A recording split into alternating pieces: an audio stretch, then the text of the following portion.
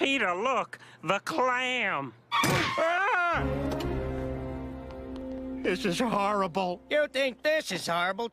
Try losing a testicle in a knife fight with your mother. What about your bar? It's not my bar anymore. I sold the place. Let someone else worry about hurricanes. Who would buy a wrecked bar? The bar's not wrecked. Holy crap, it's a gay bar! Lois, the drunken clam's been taken over by a bunch of lousy, limey, tea-sucking British bastards. Peter. Hello, Nigel Pinchley here. I was just introducing myself, your wife, who I must say is an absolutely gorgeous bit of crumpet. Holy crap, you're one of them! Peter, Nigel and his daughter are our new neighbors. Yes, and I'm afraid I'm the limey bastard who's purchased your bar. Bit of an awkward moment, really. Oh, look at the little baby. Oh, what the devil is that ghastly noise? It's me, Eliza Pinchley. Gone, what's wrong with the way I talk? Everything. Look, here's a shiny sixpence if you keep your mouth shut and go away. Stewie, look. It's an invitation to little Eliza's birthday party. You mean that horrid girl who talks like a scullery maid?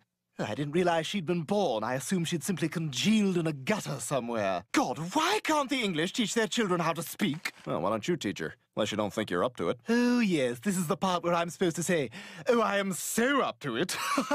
Well, I am. I accept your challenge. At the celebration of her birthday, I shall pass that gutter snipe off as a lady. What are the stakes of this wager? Why don't you shut up for about a week? Very well. And if I win? Well, I wasn't betting. Why don't you just shut up for about a week?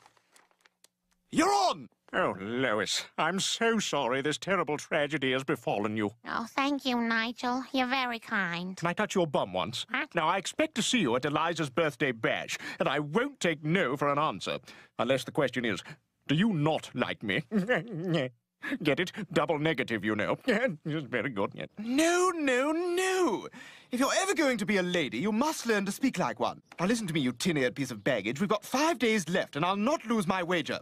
Now repeat after me. Hello, Mother. Have you hidden my hatchet? Hello, Mother. Have you hidden my hatchet? Oh, God, no. It's an H sound, you moron. H. Ha, ha, ha, ha. Ew, your breath smells like kitty litter. I was curious. Excuse me, do you know where I can find Nigel Pinchley? I'm from Quahog Insurance, and I have a check for him. $5 million? Lucky fella took out a huge policy the day before the fire. Once again, here is how it should sound. How do you do? And here's how you sound. Now try it again. How do you do? What did you say? The life of the wife is ended by the knife. I think she's got it. Ladies and gentlemen, Miss Eliza Pinchley. Psst. You, Dogbert. Down here, get a front row seat for this one.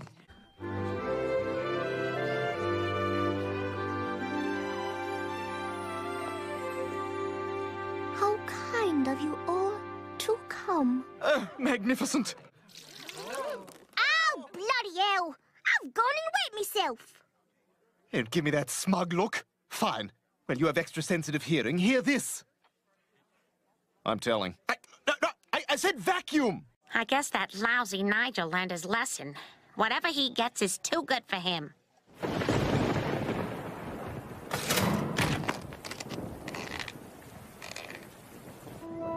Dear Stewie, I want you to know that I blame my father's death and my incarceration in this hellhole entirely on your awful mother. If it takes the rest of my life, I shall see that she suffers a slow and painful death. Eliza.